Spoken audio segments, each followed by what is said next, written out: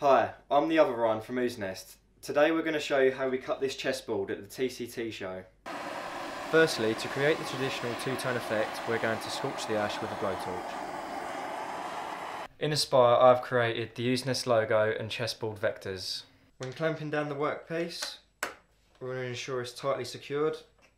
We want to ensure that the wood hasn't warped during the scorching process. With everything set in place, it's time to begin the project. The machine is running at 27k RPM, 2000mm per minute with a 1000mm per minute plunge rate, 1mm step over and a 1mm cut of depth, and also we're using a 1/8 down cut bit.